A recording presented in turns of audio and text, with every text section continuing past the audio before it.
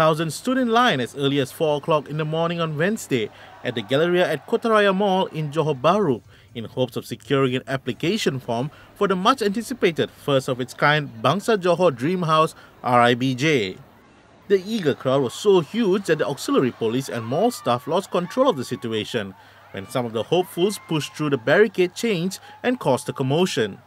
Squatter Nora Saleh said due to the massive crowd, she was unable to get her hands on the form after struggling to maneuver her wheelchair.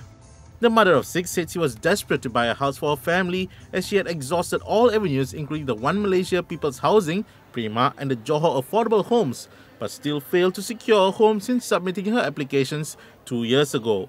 Johor ruler Sultan Ibrahim Ibni Almarhum Sultan Iskandar's Dream House scheme provided Johorians with high anticipation and hopes of owning an affordable home to call their own. The ruler had earlier announced more than 1,800 houses, including bungalows and semi-detached units that would be developed in 3 areas.